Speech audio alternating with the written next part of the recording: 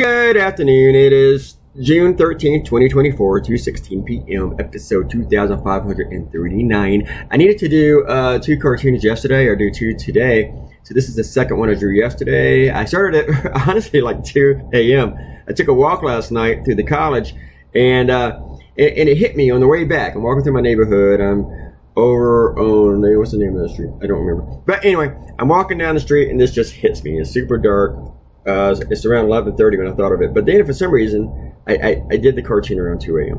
and because I took a nap yesterday and I was up. So, and it didn't take long, and I copied and pasted the one drawing of Hitler, and then I did the rest.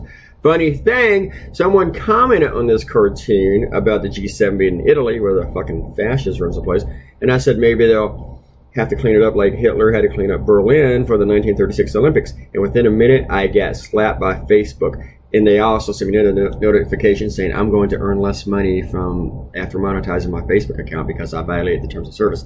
I sent in for a review. About 30 minutes later, they said, nope, you violated the terms of service. This is hate speech because you said Hitler.